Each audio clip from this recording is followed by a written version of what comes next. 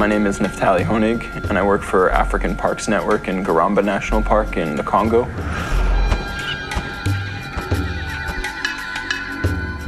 You can see the park from outer space. It's a beautiful park. It's a very, very special ecosystem. The national park itself is this gorgeous savanna where you get a lot of savanna species.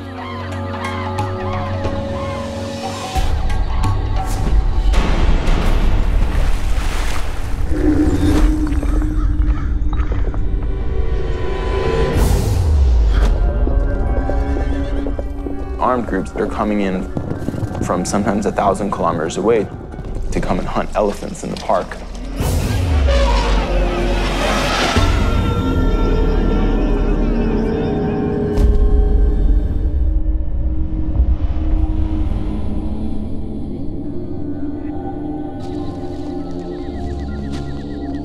These poachers are very, very violent.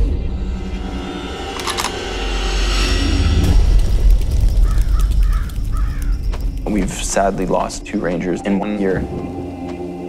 We lost 3 rangers the next year.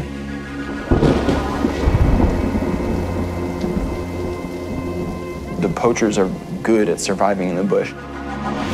How do we visualize where they are? GIS is definitely helping a lot. The poachers follow the water, and if you know where the sources of water are, and you can map that, or if you know where viable places to cross a river are, and you can map that, you have a huge advantage over the poachers. They don't have that bird's eye view of the park.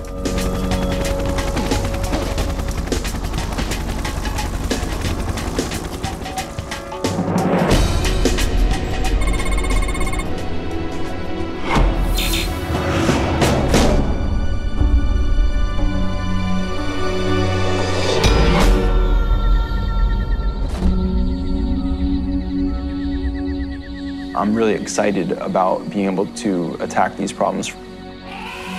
There are metrics like losing fewer elephants, which are really, really encouraging.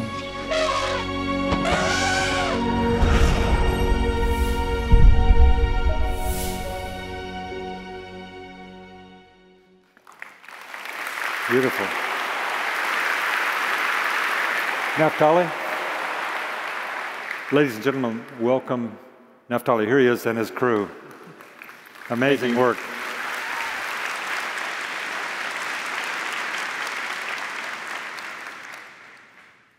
In Garamba, we think of conservation intelligence as the fusion of our understanding of the human and ecological landscapes. It's our decision cycle, how we collect, process, analyze, and disseminate insight, and how that ultimately affects park management. Garamba is an unusual protected area.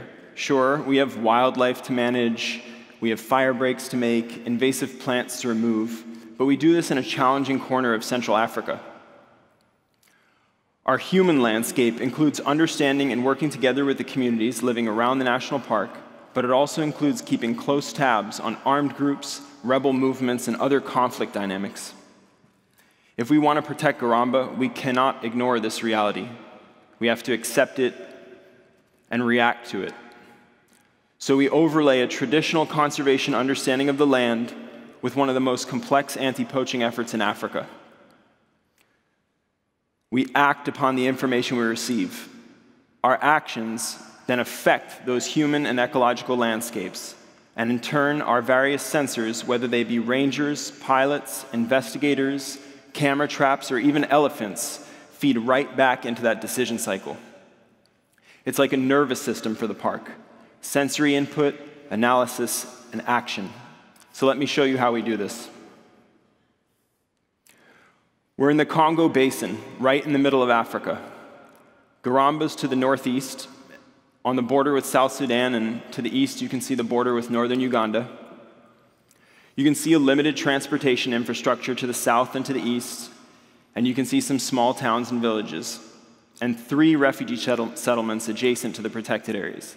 But the national park itself is a wilderness without a single village inside of it. Up in the northwest, at the edge of the Azande forests, we flew, and with our friends from Virtual Wonders with support from the National Geographic Society, and did some aerial mapping down to 7-centimeter resolution. We're exploring applications for machine learning for detecting wildlife in this remote region, and maybe even the entry and exit paths from which poachers can get in and out. You can get a feel for the terrain here, but this is just a small section of an area that's over 1.5 times the size of Yellowstone National Park. Over 3.6 million acres of this incredible mosaic of forest and savanna. And hidden in these woodlands, you can actually get chimpanzees living right next to giraffe. And you'd be surprised at how camouflaged a giraffe can be when you're trying to spot it from the air. The wildlife isn't just in the most remote areas, though, even right where we live. Check out these observations right near where the station where we work. Some hippos in the river, a leopard in a camera trap right near our offices. And this is our control room where Evan and I work, manned 24/7, the center of the park's nervous system, where those sensory inputs from around the park are processed and analyzed. And data streams, like elephant positions, for instance, aren't only analyzed for general trends, but actually we're tracking the elephant's positions in near real time. So we collar the matriarch in herds like this one, and we can track the actual elephant's movements. Because of the illegal ivory trade, elephants are under constant pressure. You may have noticed that we have a unique configuration of ArcGIS Pro, and Evan designed it, so let me have Evan show you how it works. We needed a simplified version of ArcGIS Pro optimized for our control room.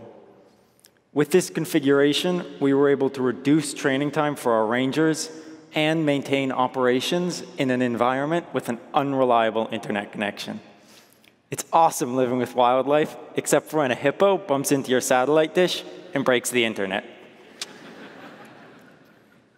What we're looking at here is a realistic situation that our control room operators in Garamba could be monitoring right now. Here, collared elephants are moving to the east. Individuals in black are moving normally, while individuals in red are moving faster than usual. This type of behavior is suspicious, and visualizing it draws our attention to the area and drives us to understand the context and landscape around these particular animals. Naf, maybe you can show everyone some more analysis we can do in near real time.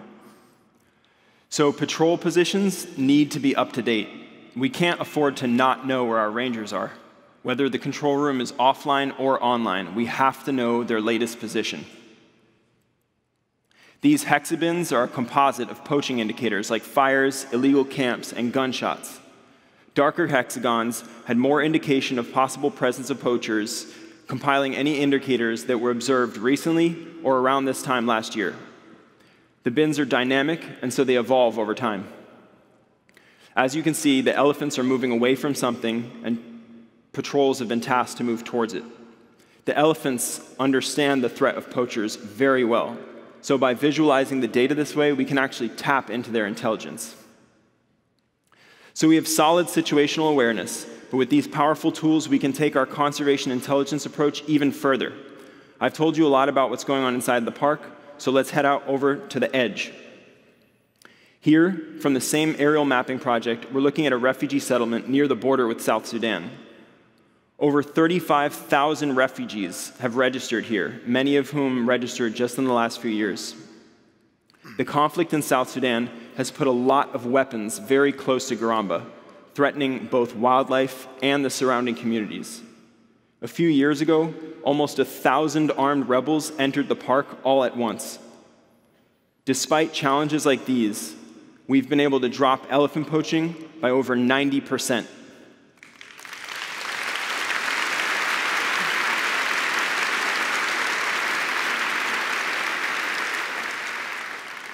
And we've been able to serve the surrounding community in the process with healthcare, education, and jobs. But there are still a lot of areas in the sub-region that suffer from conflict.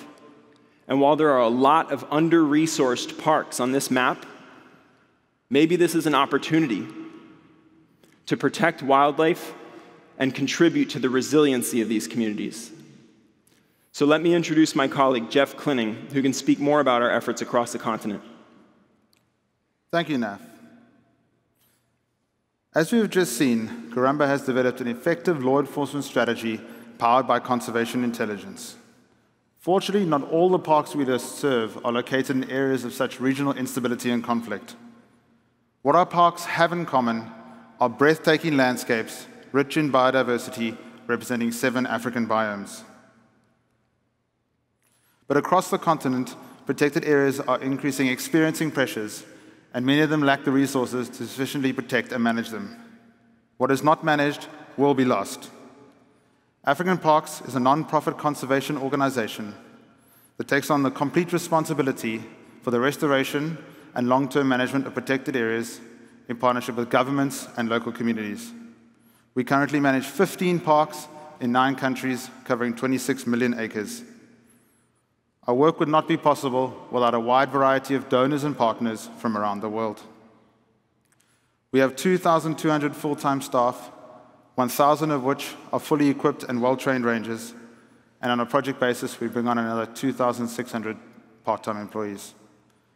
Working at this scale across Africa's diverse landscapes requires holistic and adaptable management. Our approach to protected area management is built on 5 key principles: law enforcement, biodiversity conservation, management and infrastructure, community engagement, and tourism and enterprise. Earlier, NAF presented on the conservation intelligence law enforcement operations in Garamba. Bazaruto Archipelago National Park, located off the coast of Mozambique, requires restoration of seagrass beds, which are crucial to the last viable population of the East Indian Ocean dugong and their ecosystem. Nedi Natural and Cultural Reserve is a World Heritage Site in Chad. This vast, ancient landscape requires careful management of infrastructure to preserve this fragile desert habitat and its rock art. Adzala Kokwa National Park, in the heart of the Congo Basin, the 2nd largest rainforest in the world, providing clean water, food, and shelter for over 75 million people. Community engagement is required to monitor and manage the harvesting of animals for their meat, estimated at 6 million tons of bushmeat out the basin every year. In Luwa Plain National Park in Zambia, the construction of King Lebedeker Lodge serves as a significant step towards the economic revival of the park. All 5 disciplines are required in all parks. Although their practices may differ, all 5 are necessary for the long-term sustainability of a protected area. Let me show you how all these come together to support our work. Here we are in Luwandi National Park in Malawi. With the majority of Malawians living off less than $2 a day, resources such as bushmeat and firewood are heavily relied upon, setting up the stark contrast between inside and outside the park. Successful management in this human and ecological landscape requires integrated protected area management. Against the backdrop of these law enforcement pressures, operations have provided a safe place for wildlife inside the park. 36,000 snares have been removed, and mapping our removal operation helps us to identify areas of risk and inform future patrol planning. As a result of this law enforcement impact, rebounding antelope populations supported the introduction of lions in 2018. Through this conservation management action and the carcasses left by this iconic predator, endangered vultures were drawn back to Luwandi. This is just one example of the restoration of the natural ecosystem. Working inside the park alone cannot achieve sustainability. Here's what's going on outside Luwandi. A community development program trains and equips beekeepers to maximize their yields. Geographically organized honey clubs help unlock value through stable access to larger markets. Sustainable livelihoods are powered by an intact neighboring ecosystem. In a neighboring biome, in the land of 1,000 hills, Kagura National Park in Rwanda is a showcase for protected area management. Through a partnership with the government of Rwanda, ecological landscapes have been restored and surrounding communities strengthened. Under a period of impressive economic growth in Rwanda, Kagura has seen a 10-fold increase in tourism, with visitors to the park enjoying the experience through the eyes of a community-based wildlife guide. 80% of the park operations are now self-funded, and half the visitors are Rwandan, who take pride in their natural heritage.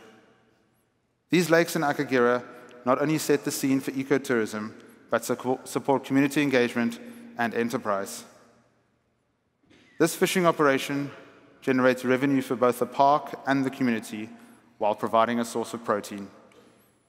The fishing boats are tracked in near real time to enable the management of where and how close to the shore they fish to ensure the sustainability of the fishery. As Kagura and its partners continue to shine, this builds a platform for us to take on bold conservation actions. Just 2 weeks ago, in collaboration with the European Association for Zoos and Aquaria, 5 rhino made the historic journey from the Czech Republic to Kagura. This introduction builds upon the 2017 operation. They saw the locally extinct and critically endangered black rhino return to Rwanda.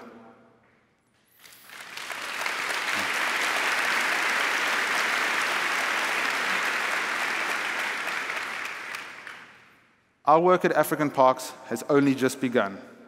The examples we have explored here today are a tiny subset of what is needed to ensure long-term protected area management success at scale.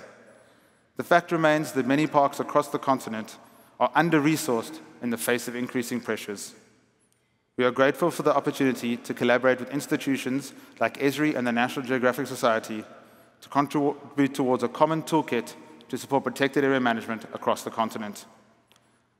I would like to leave you with this quote from one of our rangers working in Penjari National Park in Benin. I used to ask myself, will I have to take my child to another country to see a lion or elephant? But now I know the answer is no. The Penjari is now being protected, and that I too have a role in working here to make sure this park survives, because it's for my children and for their children. Thank you very much.